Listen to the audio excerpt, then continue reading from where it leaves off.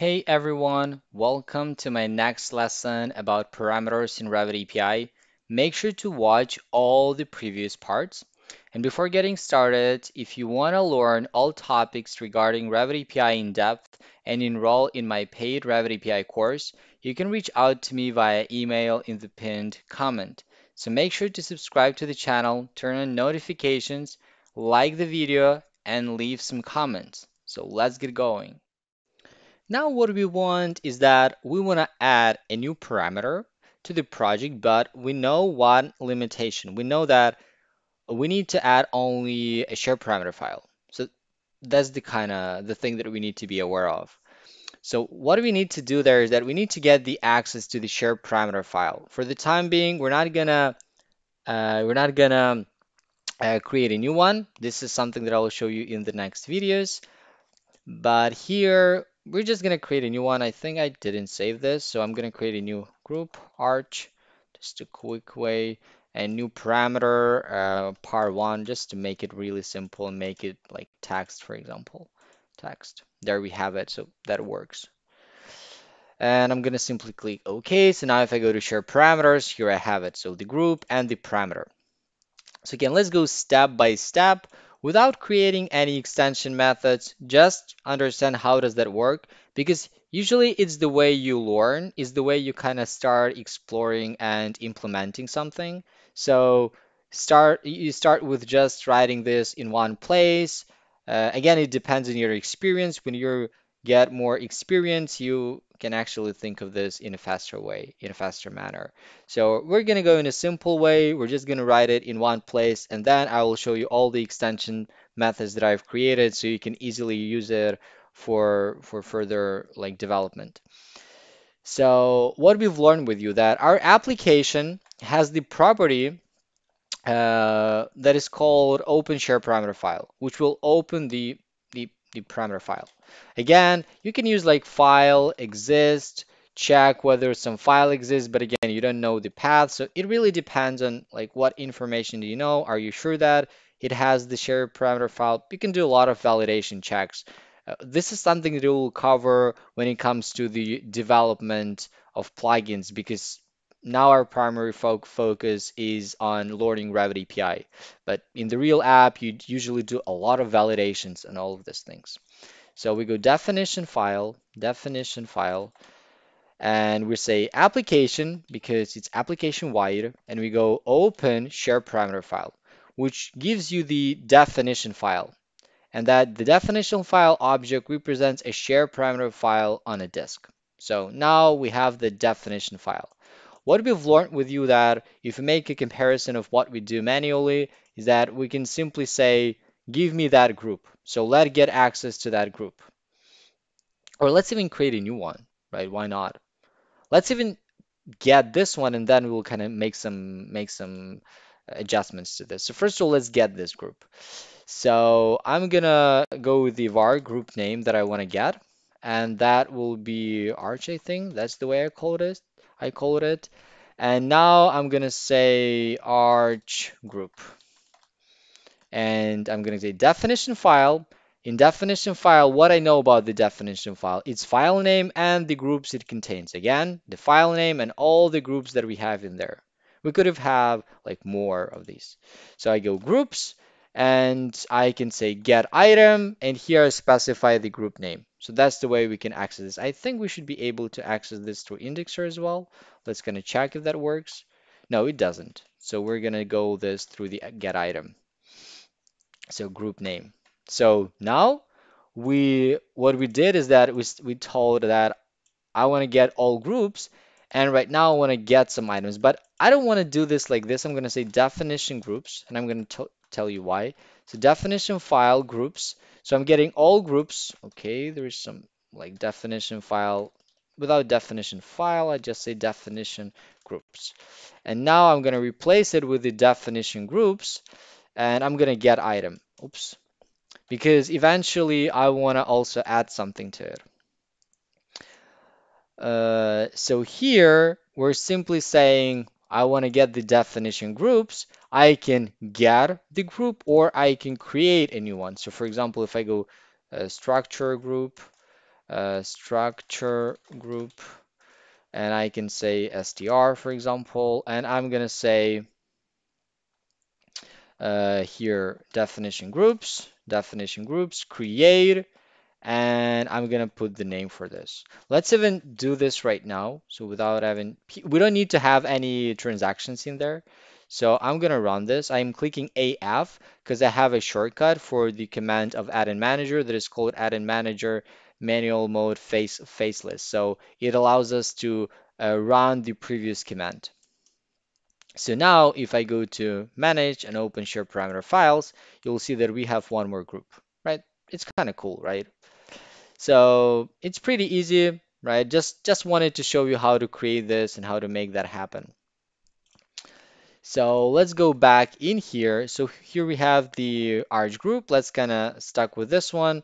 Now, I don't think I want to create it. Actually, if you try to create one, uh, let's gonna do this. You'll get an exception because you already have it. And it's really great that we have this exception. And the main reason why is because whenever you we usually should have we should have descriptive names for our methods. So if it tells it should create, then as a result, it should actually create. So if it's not able to create, we should have an exception for it. That's the way you should really go about creating your own methods. So if you say, for example, create project parameter, if that action cannot be done, you should throw an exception. Never just return like null. No, don't do this. Simply throw an exception because you're not being descriptive. Then you should maybe have a different name for the method. Again, we're going to talk about this more in depth, but just to keep that in mind that name should be descriptive, and in that case, it goes okay because it doesn't have a name create or skip, for example, something or create or get. It doesn't have something like this. So for the time being, I'm gonna comment this out. So I can get the group and I can get all the def again. I'm gonna say what parameter do I have there? Share parameter part one. Okay, I'm gonna say like var definition name, and that should be par one. And here, what we can do is that we can go arch group and we can say par it's a horrible name actually. Let's just name this definition and okay because we're not being descriptive in Revit. So we go arch group definitions so we know the access to the group. We say give me all definitions that are in there, and if I want to be specific I simply use get item and I specify the definition name for this, and there we have it. So now we should have just one definition. So now we retrieved the definition that we need. Again, what we're gonna do in there, so right now we have the definition that we want to use. So let's even go like task dialog, show message, definition, just go with the definition and let's reach the name from this one. We'll see that or not. So AF part one, there we have it. Everything works the way we wanted it to. So what I want right now is that we know that we have something like document. Who is responsible for having the access to project parameters, parameters bindings? How we can add this is by using a method called insert. So we need to say what definition to use there, and we also need to specify the binding for this. So, and that is logical, right? So here, what we have in the shared parameters is just a description of a parameter. So we know that it should have the name part1. We know what the data type it should have. But we don't know all the information like what parameter group it should be under, what categories it should belong to. Should it be like instance or type parameter? So this is something that we need to pass so Revit knows how to use this. So what we learned about are bindings. So the way we define whether it's instance or type binding is that we simply use type binding or instance binding. So if you go like this, you can create type binding or instance binding. So based on this, it will know what binding to use, whether it should be an instance parameter or type parameter. And actually here, we're actually leveraging the power of polymorphism. So you can check that video again about polymorphism and understand how we're leveraging that power. Because here, as a parameter, we need to pass a binding, and it's actually an abstract class, and we can pass here the type of this or any derived type, so the types that actually inherit from it. So just check out the video about polymorphism one more time. So what we're going to do here is that first of all, but to create a binding, we need to know the categories for it. So I'm going to create a category set. So var category set. So I'm going to use var new category set. Also, you can create application create, and that class is responsible for creating like a lot of instances basically. So you can say category set, and that'll create it. So you can make this that way. And now from the category set, we can simply say insert. As you can see, it works in a similar manner. And here we need to pass a category.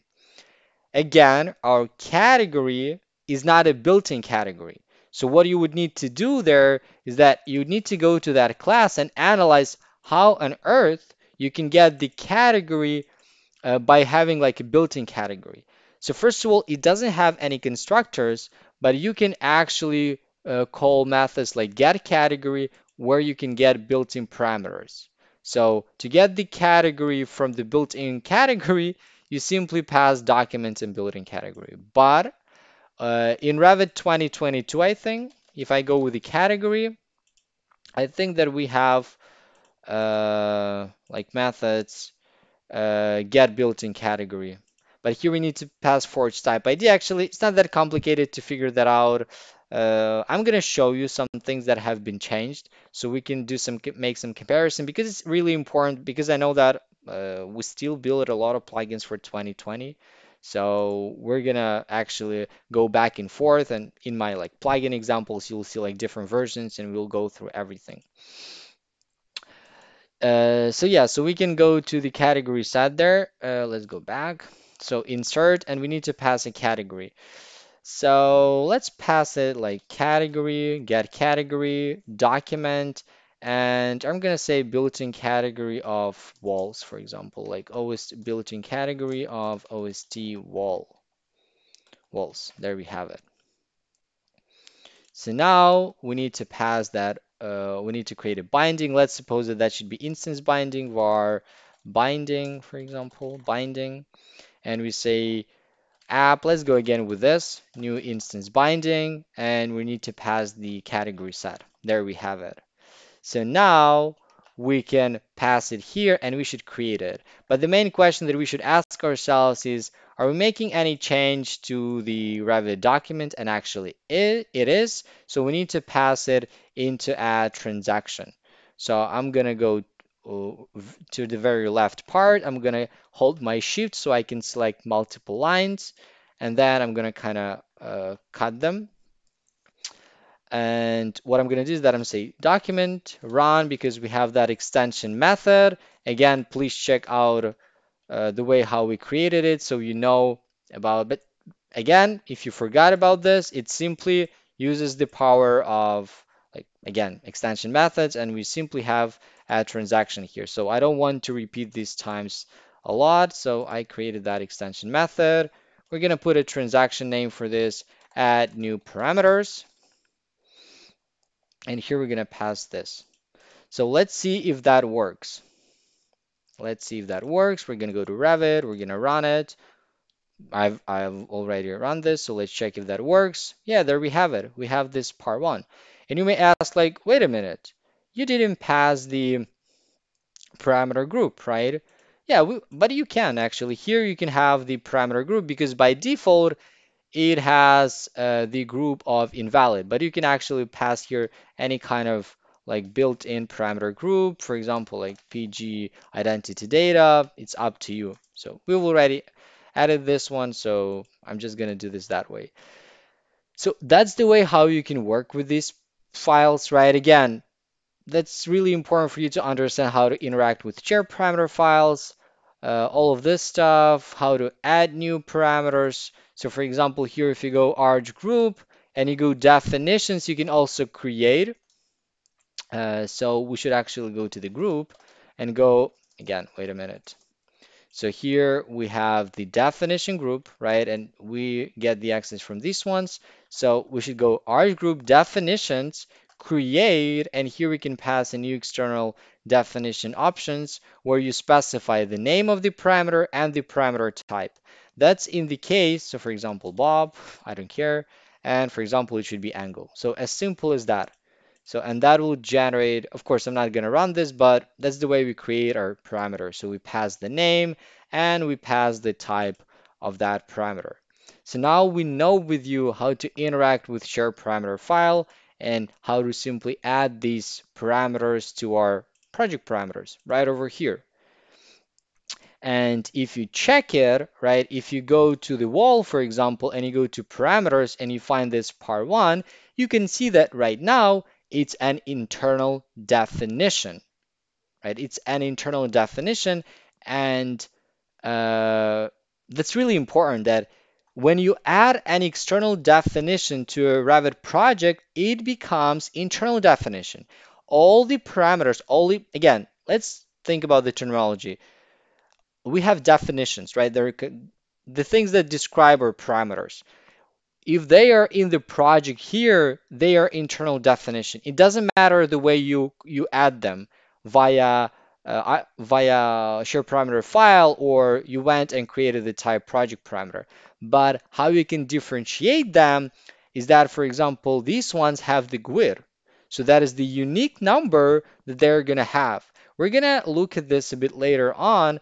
Uh, when we will kind of retrieve our internal definition by just having the external definition.